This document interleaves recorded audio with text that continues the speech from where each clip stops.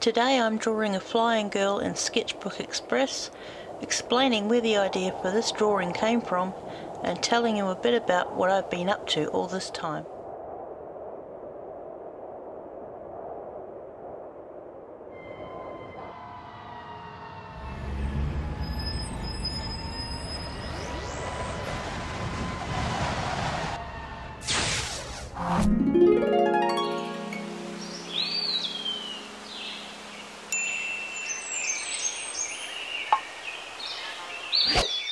Well, it's been a long time since my last video. Since then, quite a few things have happened. I've moved house into a smaller apartment with my family, and now we're living in a 2-bedroom apartment. So it's been quite an interesting experiment to fit everybody in here. And since we moved, it's taken me a long time just to get my equipment set up.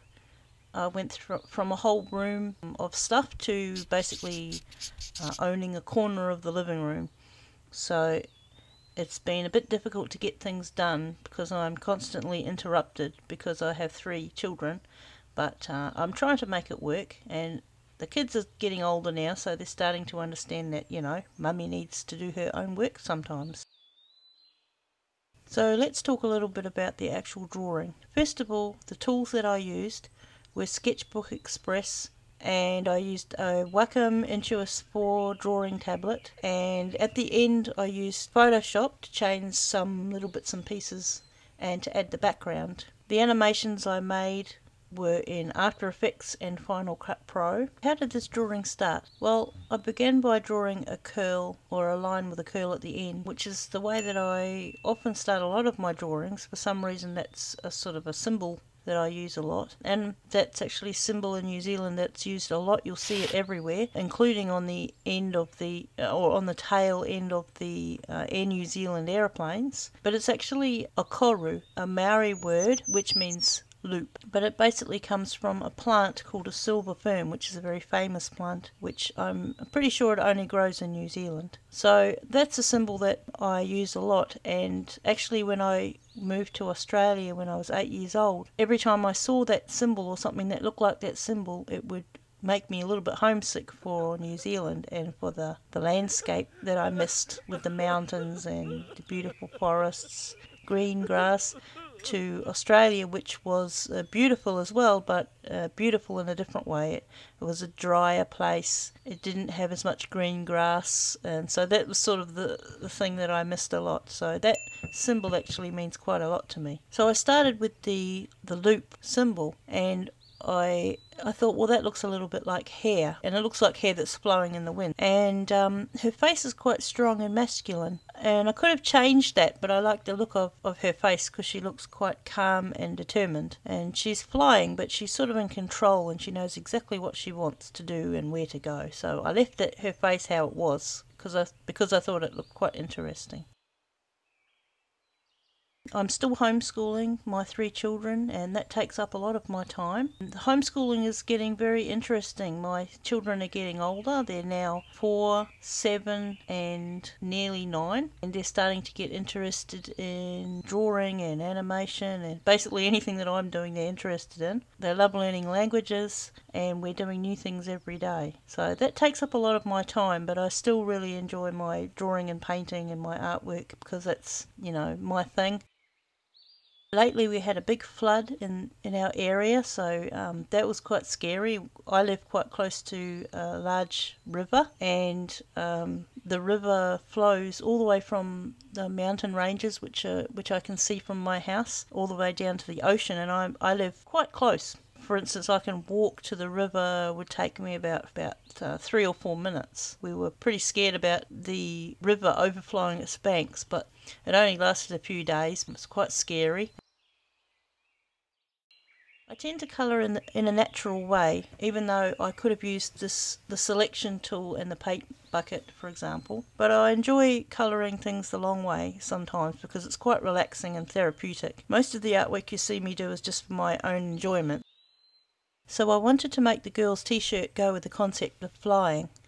So I added some clouds, and I made a beautiful deep blue sky colour to go with it. So in this drawing I tried out a new technique that I've seen some other artists use, And this is the idea of the backlighting, and you can see on some objects such as the clouds on her shirt and her arms, I've left a little bit of white around the edges of the coloured areas to give it a bit more of a three-dimensional effect. I really like this technique and I'm still practicing it. Here in New Zealand we have some amazing autumn and winter days which appear every now and again when the weather is freezing, but the sky is often a very deep blue when the sun comes out, and the sky just seems to go on forever. I think the blue on her shirt and the clouds remind me of this.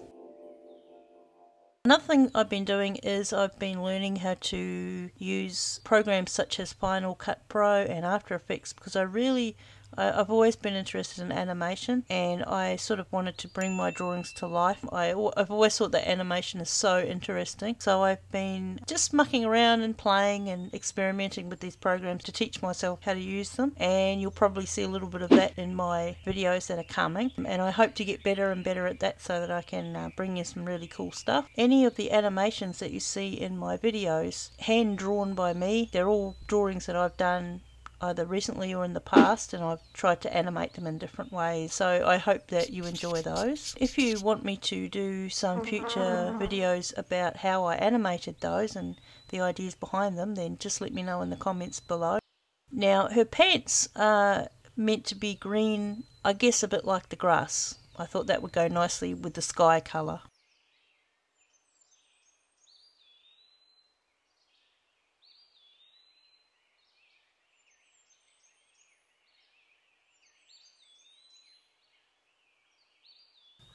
So when I finished my drawing, I realised that her hair was not flowing in the right direction for the way that she was looking. If I imagined that she was flying from the left to the right, then her hair should be flowing to the left. So I did a little bit of cutting and pasting in Photoshop. I think it looks better, but perhaps doing this made her lose a bit of her determined expression. What do you think? Well, it's almost the end of this video. I wanted this to be a mixture between drawing and telling you what I've been up to. So how do you think I should use this drawing? On a greeting card or a print with some sort of text or saying, or maybe even a character for a comic strip? Let me know your ideas in the comments below.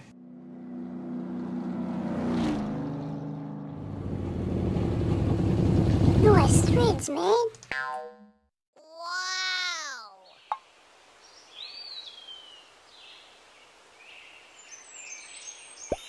I hope you enjoyed this video as much as I enjoyed making it for you. Don't forget to check out all the other goodies on my channel, and if you don't want to miss anything, make sure you subscribe and follow me on all the buttons next to the guy with the snazzy jacket. Have fun, and I'll see you next time.